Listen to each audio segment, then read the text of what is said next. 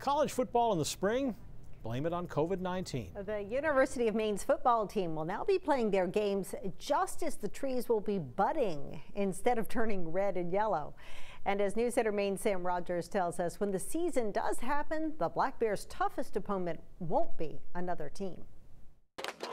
This was the closest UMaine came to taking the field as a team last fall. In this pandemic year, it's fitting to have a season unlike any other. And so, it's spring football. We're excited for the opportunity that our coaches and student athletes will hopefully have here as we move into the next coming months. The Colonial Athletic Association holding its annual Football Media Day availability Wednesday on Zoom, discussing the upcoming 6-game spring schedule and how the league will navigate through the COVID-19 pandemic. We found many times that flexibility is a good way to operate. The Black Bears are back on campus, taking classes, going to team meetings, and team walkthroughs. So normally in training camp, naturally it's all football, and that's what you're doing all day long. But not this year.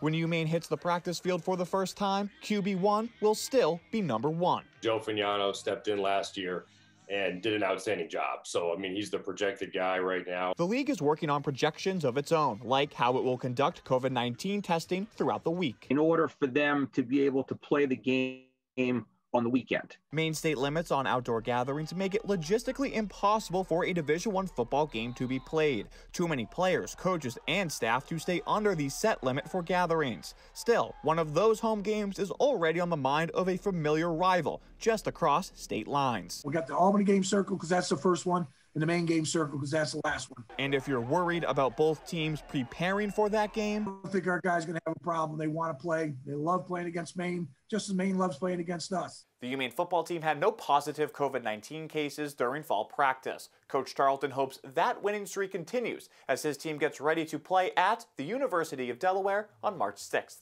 Sam Rogers, News Center, Maine.